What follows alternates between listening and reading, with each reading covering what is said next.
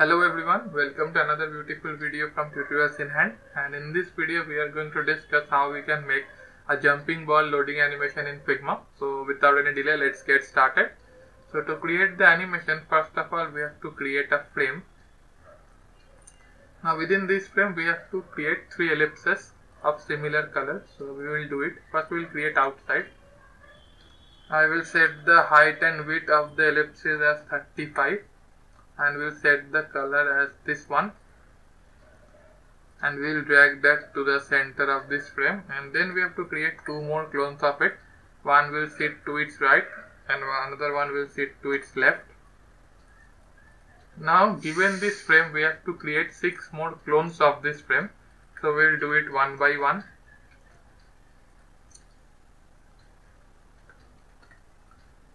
So yes, we have created 6 more clones. Now what we have to do, we have to set the individual transition states for each of these frames. So for the first frame, the 3 ellipses will lie on the same plane. For the second frame, the first ellipses will move to the top. For the third frame, the first ellipses and the second ellipses will move to the top. For the fourth frame, the first ellipses will stay on the bottom. The second and third ellipses will move to the top. For the sixth frame, the first 2 ellipses will be on the bottom.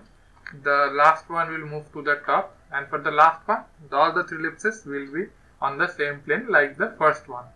So once we have all the frames ready with its individual transition states, we have to select all the frames.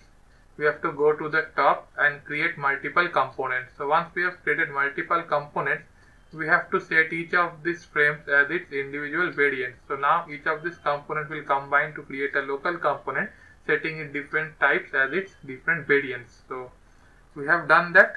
Now what we have to do, we have to create the transitions from the first variant to second, from second to third, like that. So we will do it. So from the first to second, when it will transit, we will do it after a delay of 1 millisecond. It will be smart animate, ease in and out, 150 milliseconds. From the second one, we will go to the third one. It will happen after delay 1 millisecond. Smart animate, ease in and out, 150 milliseconds. From the third one, it will come to the fourth one. It will happen after delay of 1 millisecond. Smart animate, ease in and out, 150 milliseconds. From the fourth one, it will go to the fifth one. After delay of 1 millisecond, smart animate, ease in and out, 150 milliseconds. And from the fifth one, it will go to the sixth one. Again, after delay of 1 millisecond, ease in and out, 150 milliseconds. So as you know, the loader will happen for infinite times. That is, this loader will run for eternity until we stop it manually. So from the last variant, we have to again go to the first variant. So we will do it. We will after delay of 1 millisecond, and the last transition will happen as an instant transition. Okay, so we are done. Now we have to emulate this and see if that is working. So for that we will create a frame again and create a screen of MacBook Pro 14-inch, and with that we will drag our loader from the local components and set it in the middle of the page. And we can also add a text for beautification purpose. And we can change its color as well. So yeah, let's change its color of the text, and let's increase the font size. It looks too little now, so 45. Even we can make it 50 if I am not wrong. So yeah, it looks pretty good. This can go a bit to the bottom.